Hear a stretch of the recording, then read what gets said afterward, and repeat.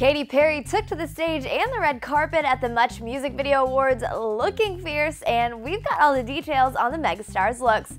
So starting us off is a red carpet arrival look. KP rocked an awesome black and gold number that was totally rockstar. The halter neckline was ultra flattering, and the bodysuit with the sheer overlay was rad. The whole ensemble was trimmed with leather to give it an ultra edgy appeal, and with her purple hair, the outfit proved to be the perfect way to kick off the night.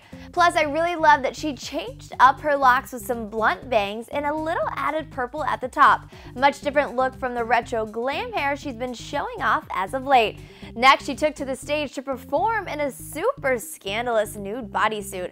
Obviously, the bodysuit was more than flattering on Katy's fit figure, but it was definitely a wild choice. It had the whole barely there feel, which was ideal for her performance. It's just a good thing she opted to ditch it at the red carpet. She paired the bodysuit with a long bohemian purple braid with her bangs pulled back with a headband.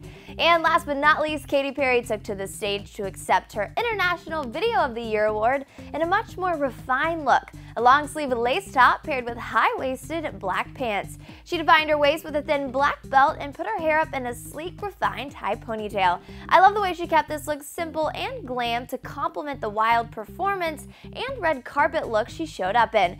So which ensemble takes your best pick for Katy Perry's MMVA Awards? Let me know in the comments below, and make sure you're subscribed for all the latest in fashion, and I'll see you next time on Clever Style.